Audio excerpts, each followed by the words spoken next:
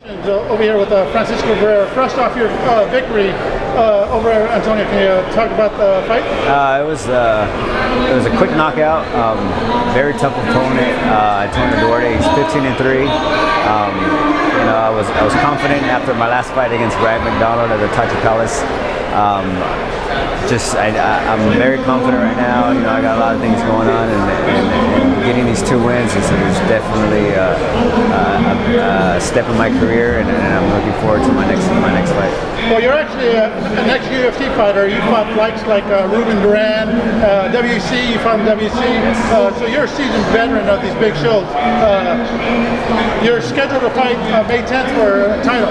Yes. I'm here. I'm scheduled to fight Casey Olsen May 10th at the Tachi Palace for the 135 bound and weight bout, and I'm training for that. I know he's a great fighter. He just fought against Cody Gibson, and he's a great wrestler.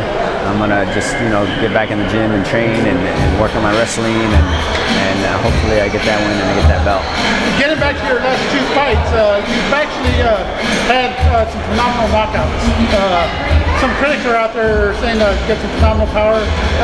Your last 2 fights lasted less than 2 minutes. Yeah. Can you talk about those knockouts? The first fight was against Brad McDonald. I knocked him out in like 32 seconds, and then Antonio Duarte knocked him out in a minute. So at my weight class at bantamweight, there's really not that many guys that can hit that hard, let alone knock somebody out that fast. So hopefully the UFC gives me the call back, and they've seen my last 2 fights against at Tachi.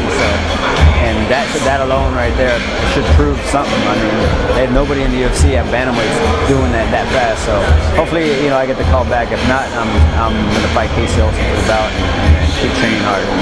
Actually, after your last fight, you dedicated that fight to your mom. Can we ask how she's doing? Yeah, she's doing a lot better now. She was sick for a while, and she's going through some stuff, and she lives out of state in Arizona, so it's really hard for her to travel over here, being sick and stuff, and 6 to 7 hours away and a drive, it's tough on her. So I'm taking my time and training hard for her and fighting for her, and hopefully I make enough money to move her back over here and get her back on the side. What do you want to say to your fans? I thank my fans for all the support. Sticking by my side still. Even after I left the UFC, and now I'm back at Tachi, and now I'm back on my winning streak, and they're still there and supporting me. So I'm gonna hopefully as soon as I get back to the UFC, I'm still gonna be their fans and train hard and fight.